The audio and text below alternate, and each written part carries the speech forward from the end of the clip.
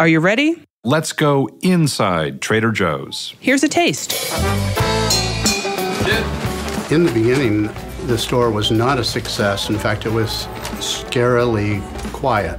It's a new 5-part series. We'll take you inside a Trader Joe's tasting panel. That's where decisions get made about which products you'll find in your neighborhood Trader Joe's. All right, so I think Thin JoJo's are great, don't get me wrong. But today I have a cinnamon toast version for you in the classic format. We'll go to Napa Valley, California to sip some wine. There really are hundreds of thousands of wines available in the market.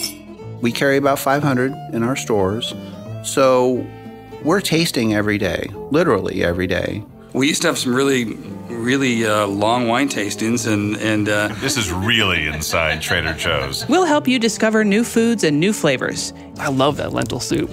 It's an elusive little beast these days. So I'll give you a suggestion. Sure. One of my favorites right now is in the refrigerated case. It's a split pea soup. Okay, It's an sure. organic, vegan split pea soup. Oh, wow, cool. We'll meet the person who has the best job in the company, traveling the world looking for new Trader Joe's flavors. I love Paris.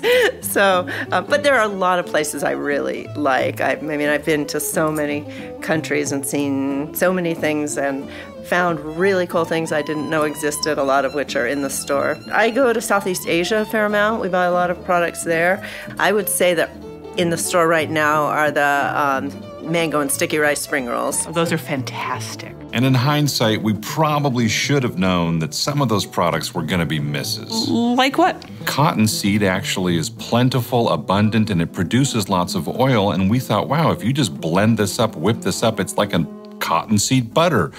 Who's not going to love this? Apparently no one loved this. So we get a fair amount of tourism. People come in and ask, is this really the first Trader Joe's? Was this where it's at? She said, Sonny, I may not live to that 4th banana. And they've been 19 cents ever since. We'll even hear from Joe himself. And that is why, to this day, the employees wear Hawaiian shirts. I'm Tara Miller. And I'm Matt Sloan. Maybe you've read Trader Joe's Fearless Flyer. Now we're really getting fearless with a new 5-part series. Inside Trader Joe's. Subscribe on Apple Podcasts or wherever you get your podcasts. Sharing Trader Joe's with the world,